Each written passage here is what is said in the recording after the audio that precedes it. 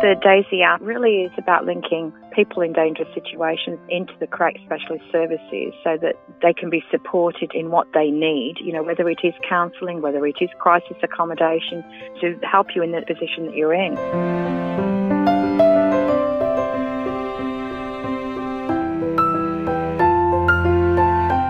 Reducing and ultimately eliminating domestic violence is a national priority. As part of the second action plan, the Commonwealth Government has funded Daisy.